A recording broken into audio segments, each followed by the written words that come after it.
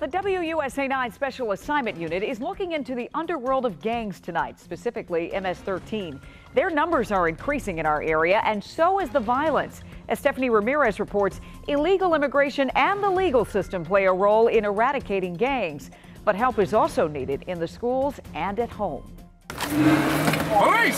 Stop! Police! We got 3 juveniles running from on foot. This is a night ops in Herndon, Virginia. This gang's been here so long that everybody knows this is the area. During the day in Manassas, the Iron Gate community. That's another gang that MS-13 crossed out. Sign of disrespect. Police searched all over Prince William County on this day. Why?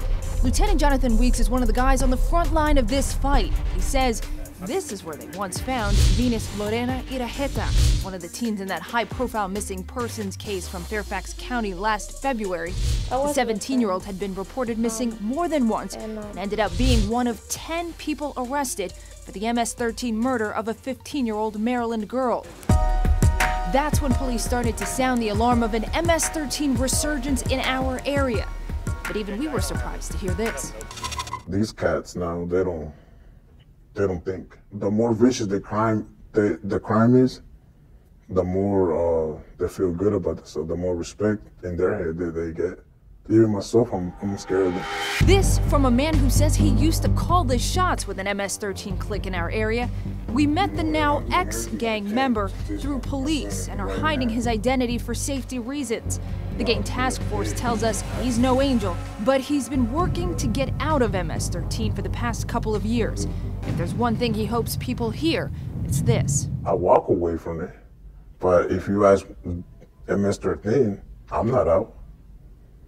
You never get out. The only way out is you get killed. You have the right to remain silent.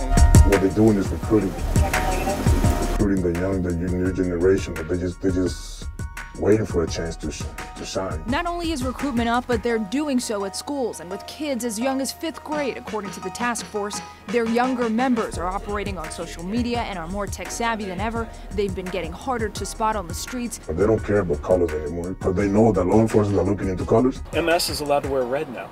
This is what the gang task force is up against as homicides increase.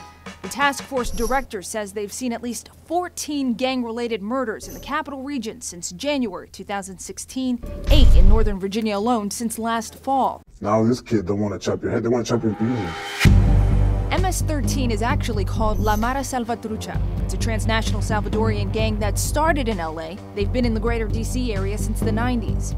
Now, there's no one reason for the resurgence, but the task force is taking a hard look at the thousands of kids coming across the U.S.-Mexican border alone. It's a fact that MS-13 sends people across the border, hoping they get stopped saying they're minors. The unaccompanied minors who are innocent in all of this are said to be more vulnerable, looking for families looking to belong. Police say they're prime targets for gang recruitment. And yet, in the same breath, they also say MS-13 is not all an immigration issue anymore. Now we're going to 2nd, 3rd generation. They're American-born MS gang members. I think the parents, what they need to see is the way the kids start talking. That's when they know something is not right. I mean, if I can tell you what the gangs do, you just stab, shoot, kidnap. You know, one of the things that I hated the most was I saw a few girls getting raped. The ex-MS-13 gang member says the things he's done, things he's ordered people to do, it still haunts him. His tattoos are his constant reminder. And I wanted to peel my damn skin off. I regretted it. The Northern Virginia Regional Gang Task Force also offers help for parents trying to keep their kids out of gangs in Montgomery County, Maryland. That's another area in our community that is seeing a growing MS-13 issue. Their state's attorney recently created an initiative hoping to offer more programs for kids to say no. We have his sound up on our WUSA 9 app and our website. Right now, we also have a map highlighting the other hotspots for increased gang activity in our area.